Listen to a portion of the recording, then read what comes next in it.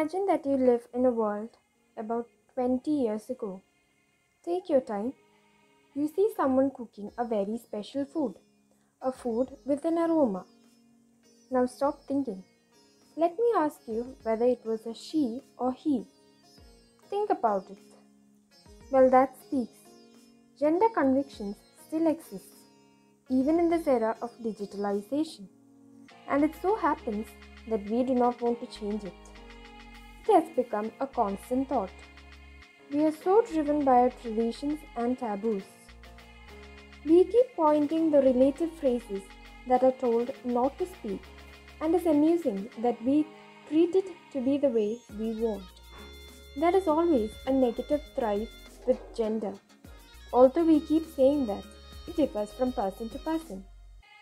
If you keep thinking gender as a sensitive topic, ensure that your child does not get forced to believe so. Help them when they face consequences and ask them to be who they are, always.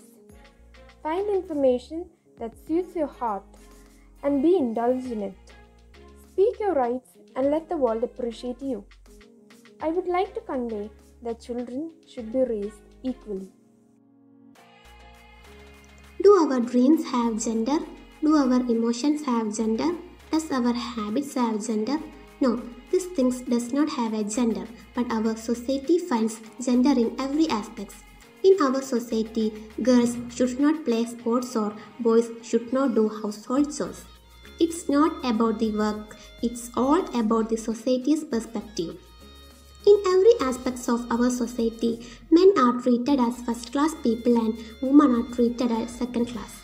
This discrimination will start from our family itself. Our family and society paves a way for men to achieve high and there also women are rejectively. If a girl wants to study or reach high, she should break many shackles around her. Her chances are also comparatively less. We should build a society where boys and girls live as an equal generation. Don't put gender inequalities everywhere. Let them be themselves. Don't raise them as a boy or girl. Raise them as a woman. Gender inequality is not only concerned with women. Gender inequality concerns both men and women and has a strong impact on their daily lives. Historically, gender equality policies have been seen as women's issue. Let me ask some questions. Why men are not promoted to learn dance? Why men are not allowed to do household works? Or why even they are not allowed to cry? From childhood itself, it said that you are a boy, you have to be strong. From childhood itself, they have to start to suppress their feelings. When we come to financial area, the whole burden goes to men itself. The society says that he is a boy, he will take up all the responsibility. And we all call these matters as traditions.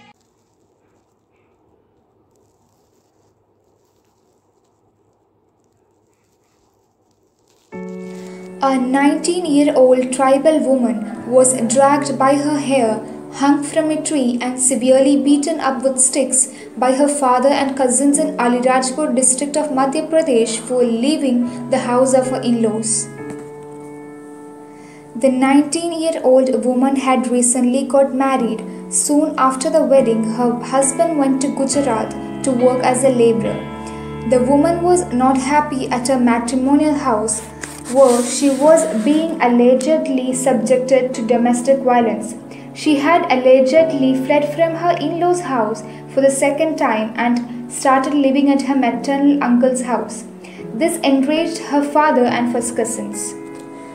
The incident came to fore after a video showing the woman being brutally assaulted went viral on social media platforms. Taking cognizance of the clip, the Alirajpur police cyber cell flared up in action to trace the victim. On July 1st, she was found at a house in Bedful Talao village. Subsequently, her father K.L. Singh and three first cousins Karam Beel, Bhuvan Beel, Dinesh Beel were arrested. All you see here is a lack of humanity. I was shocked to hear that one of those who were brutally subjecting her was her own father, and that's when I lose my confidence to live here. People were born and will die for sure, and all matters is how you live.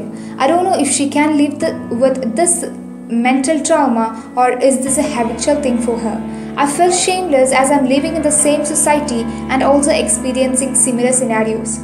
Very much related to the situations that we are facing in our own society, but the difference is that our girls chose to give up on their own life instead of being judgmental and assaulted.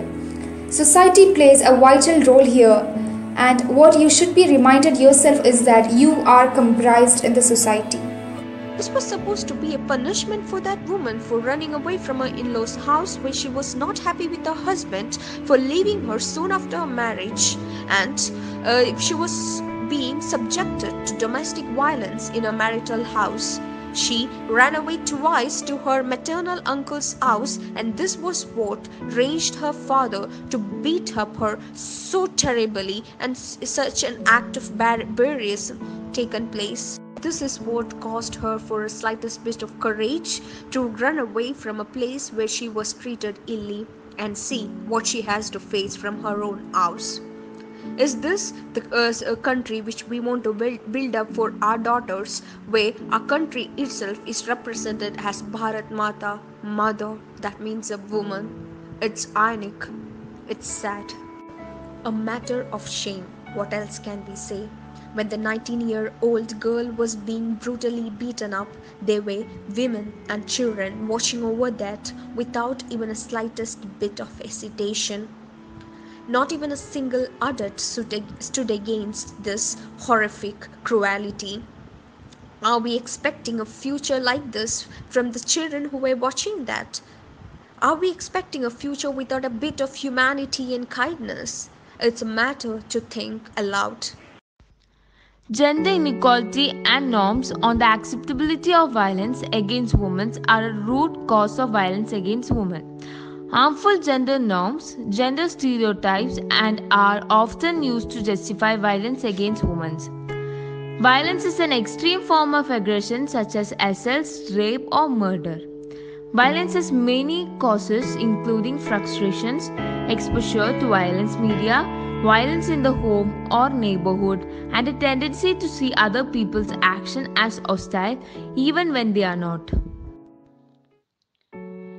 We live in a shady and messed up world where life of a person is taken away by the loved ones, where goddesses are worshipped while women of any age are maimed and harassed. The only way to keep an eye on such horrific happenings is to make laws and rules stricter to keep check on the horrendous crimes. Though India became a free nation on August 15, 1947, it declared itself a sovereign democratic and republic state within the adoption of Constitution on January 26, 1950.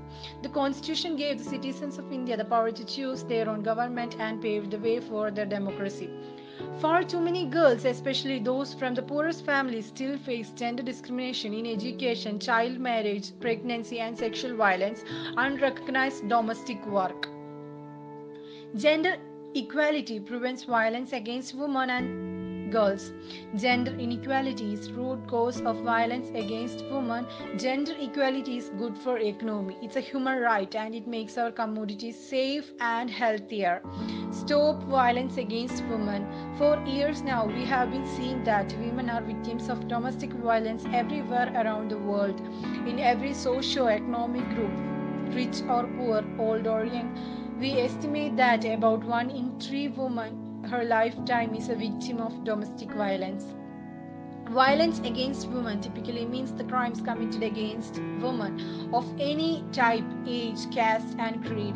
The crimes can be of any kind. The crimes against women in India accounted for 6.4%, which meant in an average within 3 minutes of women fall victim to a violence. Far too many girls, especially from the poorest families, still face gender discrimination in education, child marriage and pregnancy, sexual violence, and unrecognized domestic work.